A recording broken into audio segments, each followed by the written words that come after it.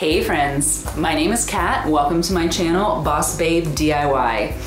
Today is part 2 in a 4-part video series that I'm doing where I show you how I transform a friend's guest room into a full walk-in closet. If you missed the first video where I give this dresser a full Hollywood Regency style makeover, I'll leave a link for that video in the description box below, or you can click on the link here above somewhere in this video. On today's video, I'm going to show you how I completely refinished a Depression era chest of drawers. This is the first time I've done anything like this, so it was definitely a bit of a learning curve, but I'm really happy with how it turned out. So without further ado, I'll show you how I did it. I hope you guys enjoy. More dressers. All right, I found this beautiful dresser on Facebook Marketplace for $40. This is from the 1940s. This was in the house of a woman who had passed away, and her daughter was cleaning it out and trying to get rid of some of this furniture. So I took it off her hands. Obviously you can see there's some damage to the veneer here. So what I'm going to try to do today is repair that. I've never patched veneer before, but I've watched some videos like I am wont to do, and I'm going to attempt it. So, you know, cross your fingers, say a prayer to the crafting gods for me today, because this is a bit extensive, but I have faith in myself. Yeah, this piece is just so gorgeous. Look at this detail. Ugh, it's so pretty. And these handles. Ugh.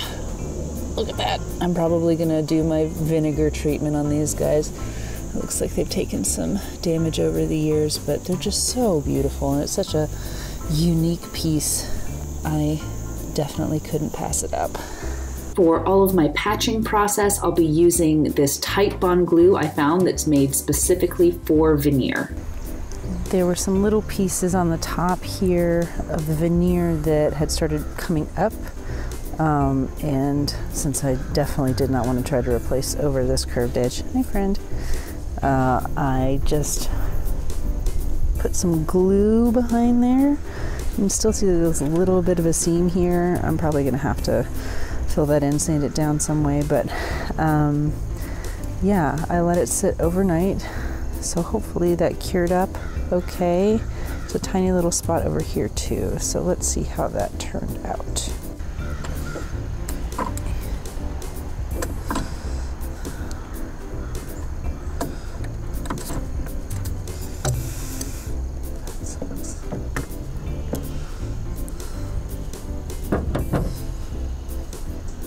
Well, that stinks. I'll have to fix that now. All right. Put tape over this just so it didn't stick to the clamp. Any glue that may have gotten out.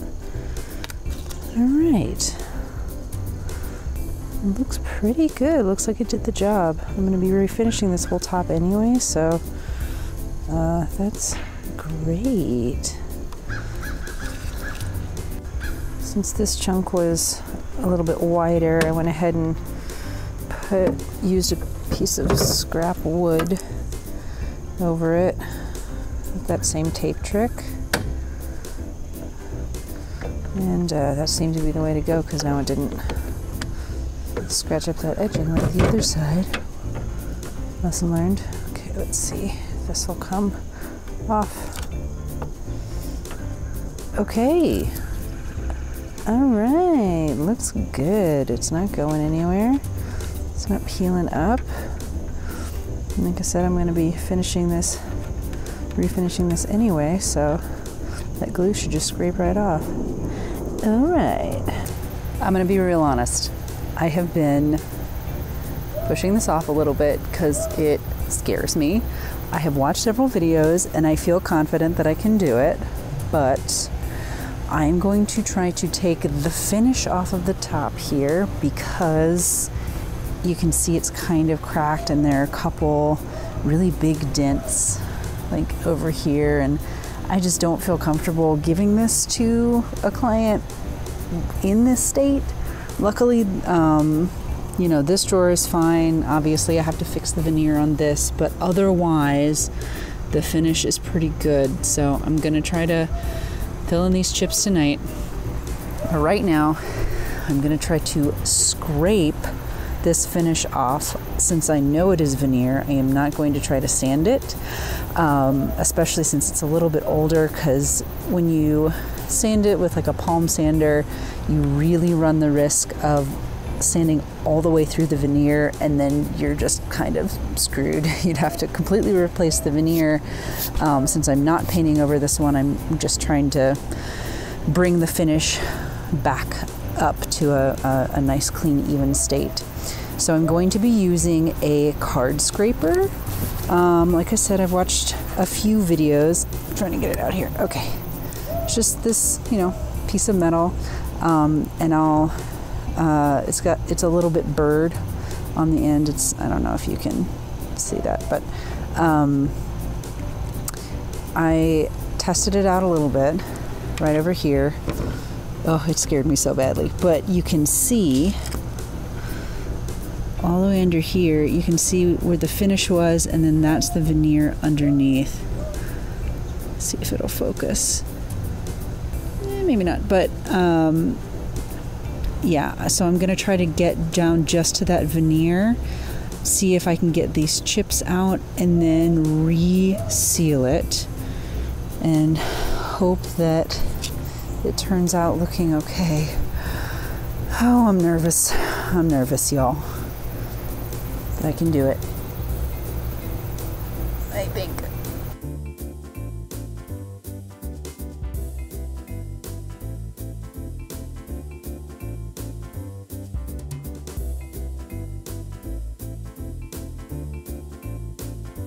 I started by using the card scraper, and you can see here that it's starting to peel up that first layer of the finish, but I quickly realized that this finish was a lot thicker than I initially thought it was, and it took me a long time to get all the way through to that veneer base.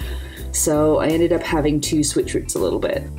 The card scraper wasn't cutting it through this thick layer of finish, so I got this little carbide scraper. And look, it comes with a holster. Cute little holster. I guess I need a belt now.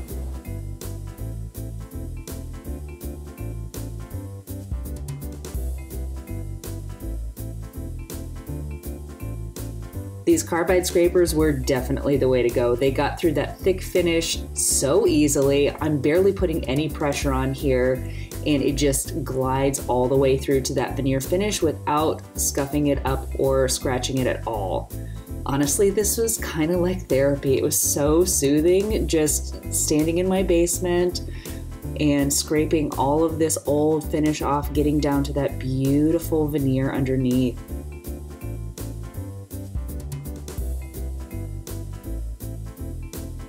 Now, once I got all of the finish off of the top, I noticed there were still some of these deep gashes in the veneer. So what I'm doing is I'm digging in just a little bit deeper with my scraper, still being careful not to go all the way through the veneer, and seeing if I can just get as much of that dent out as I possibly can. And it worked out pretty well. While I was scraping, I noticed a couple other places on the veneer that were a little bit loose, but I was able to go back pretty easily and glue those down as well. I found that this smaller carbide scraper was really great for all of the detailed areas of my piece. You'll notice that I'm scraping only in the direction of the grain. If I were to scrape across the grain, I run the risk of leaving a scratch across it and completely ruining my veneer.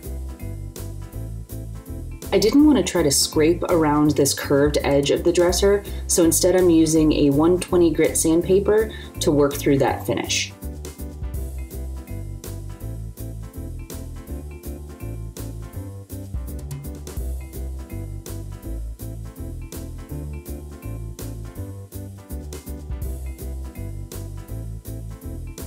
Once I was done removing the finish, I went back over everything with a 220 grit sandpaper to smooth everything out.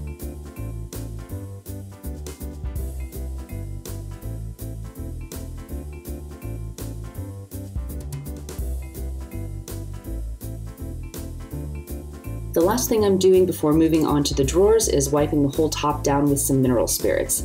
This does three things for me. It helps remove any leftover dust particles, It shows me if I've missed any finish on the piece.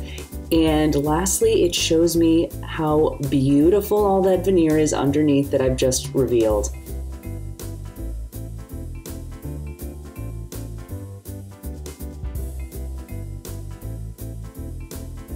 Next, I moved on to cleaning the drawers. I started by vacuuming out all of the old cobwebs and dust, then I wiped everything down with a TSP cleaner, and I removed those beautiful handles for right now and set them aside. Something I think is really interesting about this dresser is each of the drawers are labeled. It looks like 1-9, but it's upside down, it's 6-1. And then this guy is 6-2. Then the other two are 3 and 4. The very top one is completely different, so I'm guessing they're just trying to differentiate between the matching ones, but it's very helpful for me to know which order they go back in the dresser.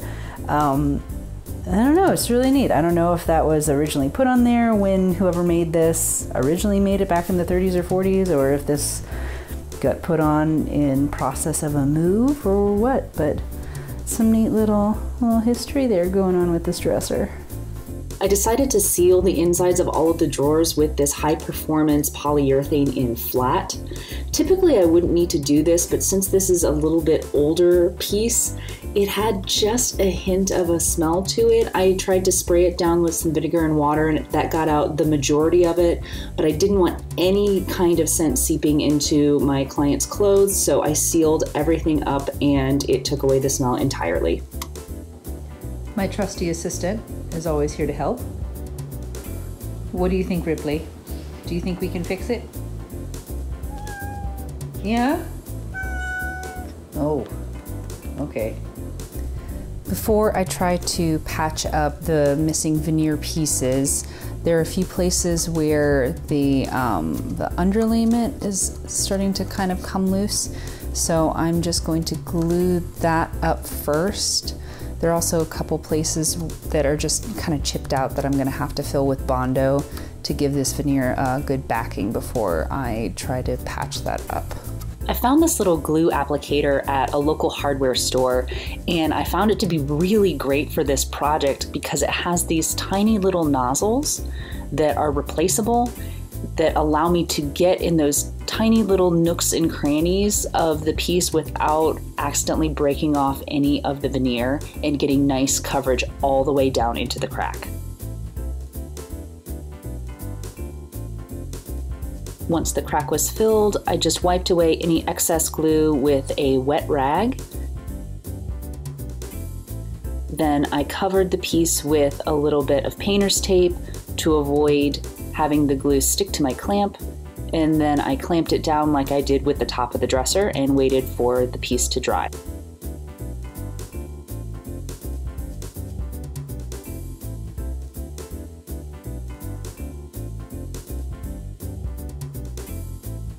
I repeated the same process anywhere where the veneer or backing was coming up off of these drawers.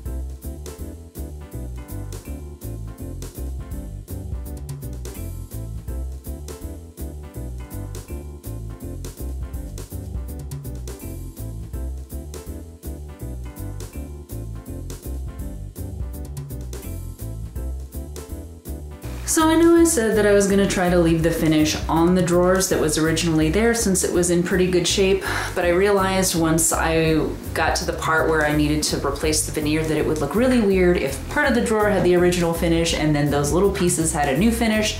So I just went ahead and scraped off the old finish using the same carbide scrapers that I used on the top. Once again, I'm scraping here in the direction of the grain. Luckily, the finish on the drawers was a lot thinner than the finish on the top, so this process actually went very quickly.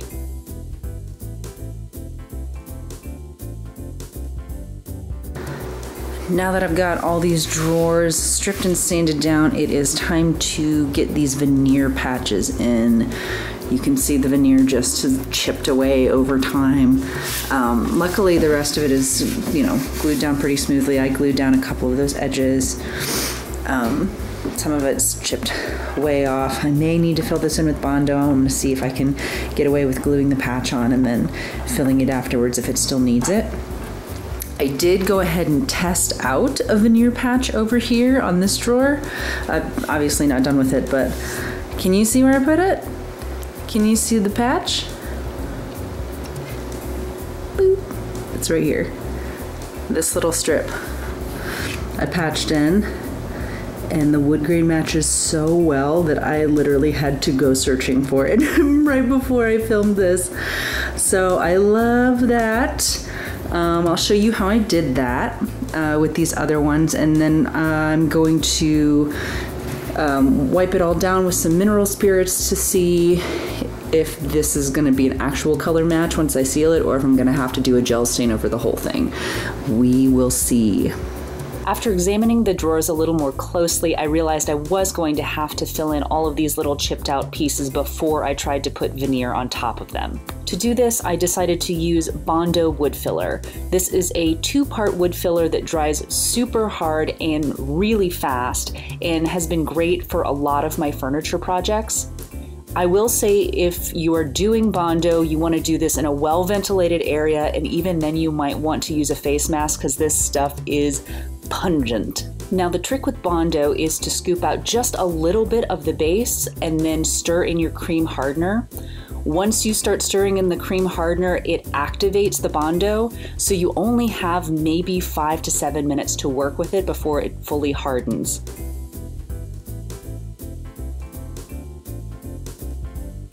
Clearly I need to get some smaller tools for future furniture pieces, but if you're doing this at home, try to get as much in there as you can without overfilling, because you are going to have to sand any excess back, and like I said, this stuff dries really hard.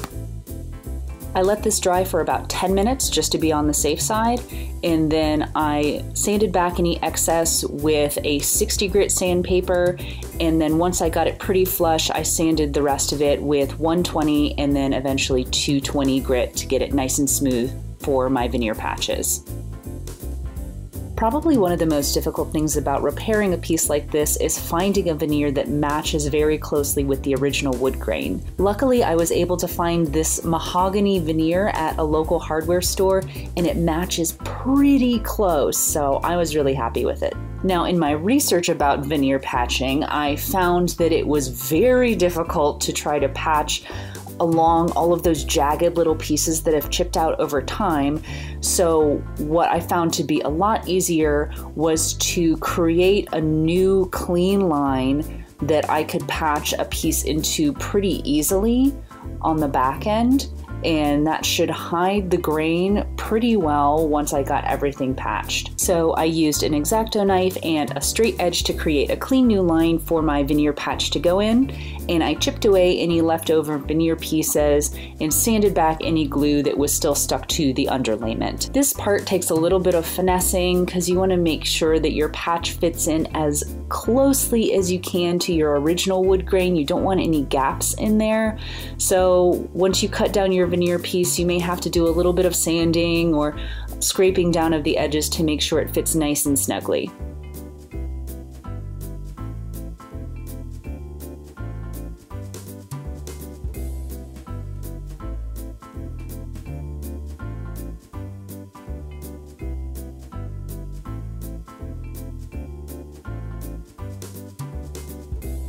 Once I got my patches to a shape I was happy with, I applied a very thin layer of glue and used that same tape and clamp technique and let that glue set overnight. Now, you may notice that my patch is actually hanging over the edge of the drawer, and I promise this is intentional. Once everything is dry, I'm going to go back with an X-Acto knife to cut off the excess and sand it down flush with the edge of this drawer.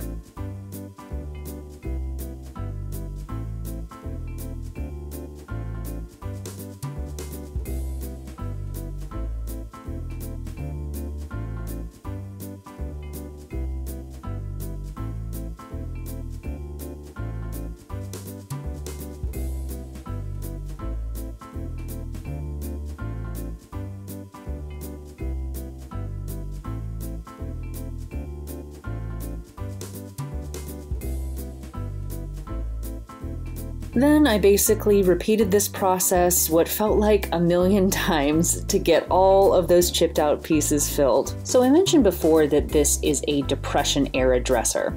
And what makes Depression era furniture unique is that they were built in a time when clearly it was really difficult for people to afford really nice furniture. So what they did is they built really solid pieces of furniture and then would use these thin layers of veneer over the top that were really ornate to give it this feel of being really expensive and really nice without having to break the bank. And I just love that history behind it. All right, after a few hours of meticulous work, I got all of the chipped out pieces patched, and I have to say it looks pretty darn good. Now you can kind of see the pieces, but overall it's not too noticeable. My last step with these drawers for now is to sand everything back with a 320 grit sandpaper to get the surface nice and smooth. And then I went back over everything with those mineral spirits to clean up the excess dust and to see how well my veneer patches match the original wood.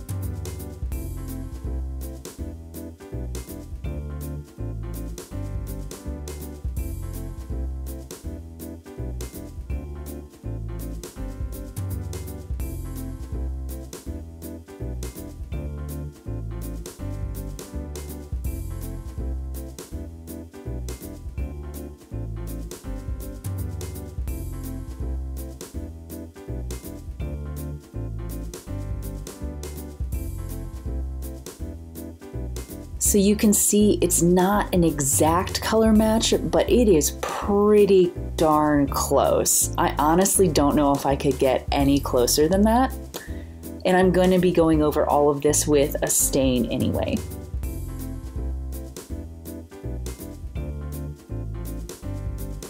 My last bit of repair is going to be along the bottom of this dresser.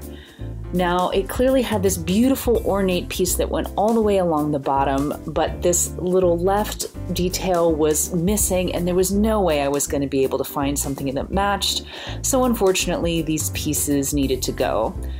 I just used my putty knife to gently remove them and then removed any nails that were still sticking out.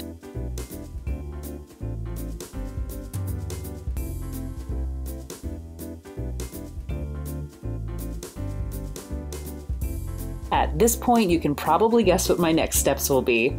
I removed the finish with my scraper, sanded everything back, and applied mineral spirits.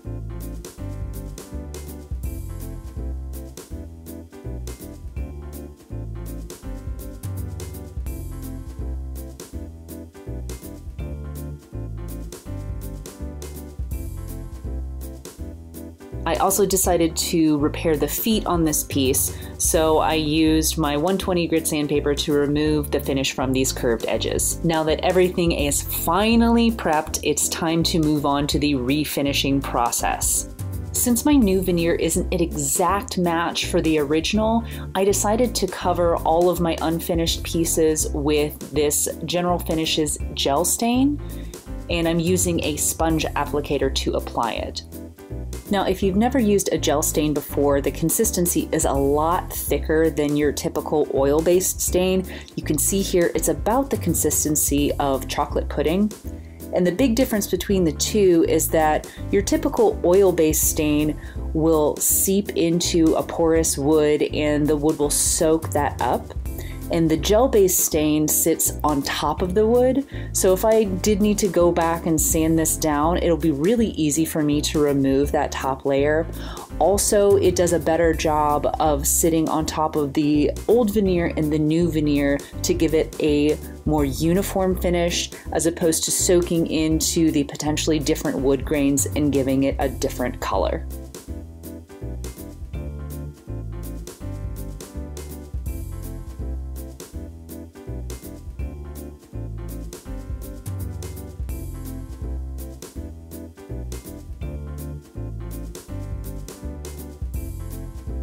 A little bit of this gel stain goes a long way, so I'm applying a very thin coat to start and then wiping back any excess with a clean rag. I ended up doing about 2 coats of this stain before sealing it.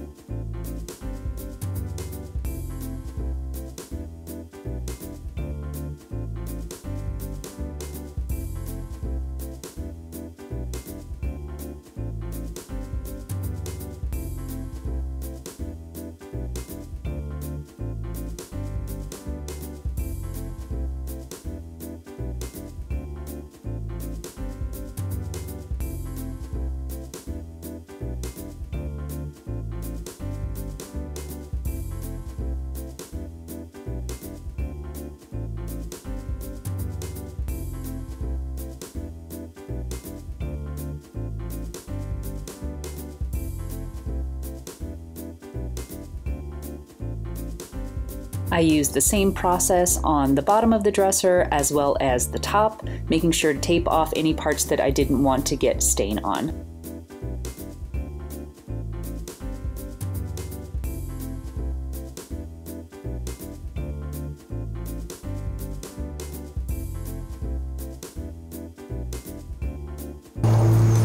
I really hate the way the stain went onto this top drawer with the 2 or 3 pieces. It's a different wood and it just looked weird, and I tried to sand it down a little bit and now it just looks dirty. So I'm just going to take the stain entirely off and call this an accent drawer. Remember how I said that gel stain was a lot easier to sand back if you made any mistakes? Yeah, well, it came in very handy in this moment. I was able to easily sand everything back to the original wood grain.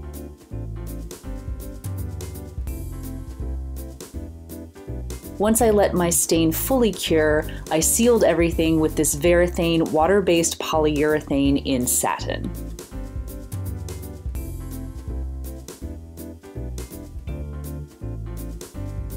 Now, I've mentioned this in a couple of my previous videos, but polyurethane like this will typically go on this milky white color, but it will dry down completely clear.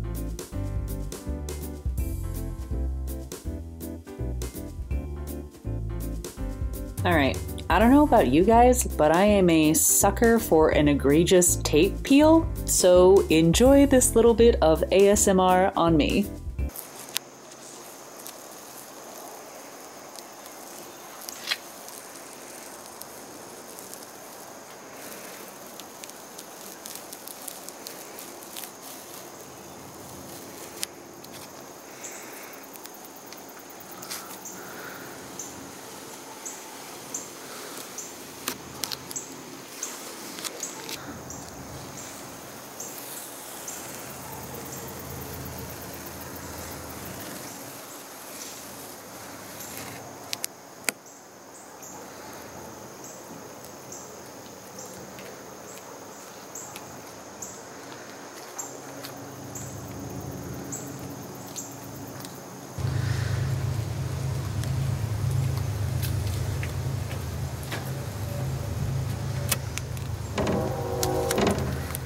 For my finishing touch on this piece, I'm applying a thin coat of wax to each of the drawer slides to keep these 90-year-old drawers from sticking in the dresser.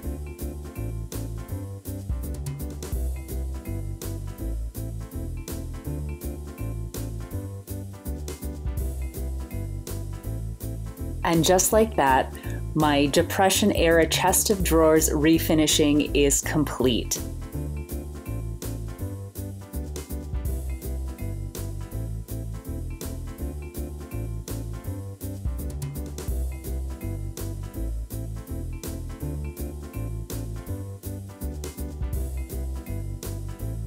Is it a perfect makeover? Certainly not.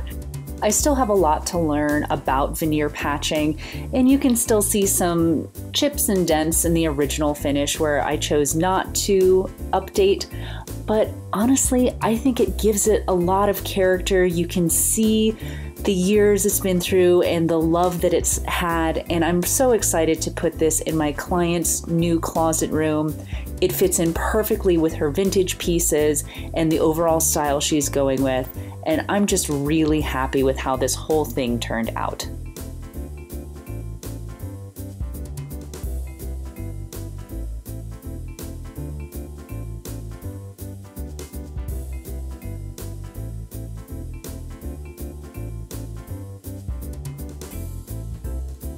Thanks so much for watching today, guys. If you enjoyed today's video, please hit that like button or leave me a comment below. Or if you've got any tips or tricks for refinishing furniture, I am always open to improvement. And don't forget to hit the subscribe button so you don't miss parts 3 and 4 in this closet transformation. Until then, we'll see you next time.